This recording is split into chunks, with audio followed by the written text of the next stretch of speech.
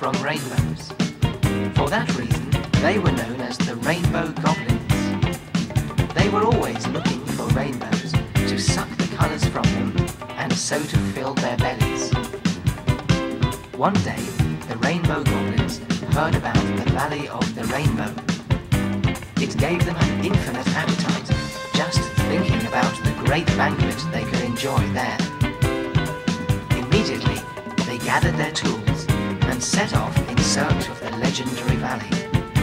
It didn't matter to them to roam about the steep hills or to climb up the high mountains.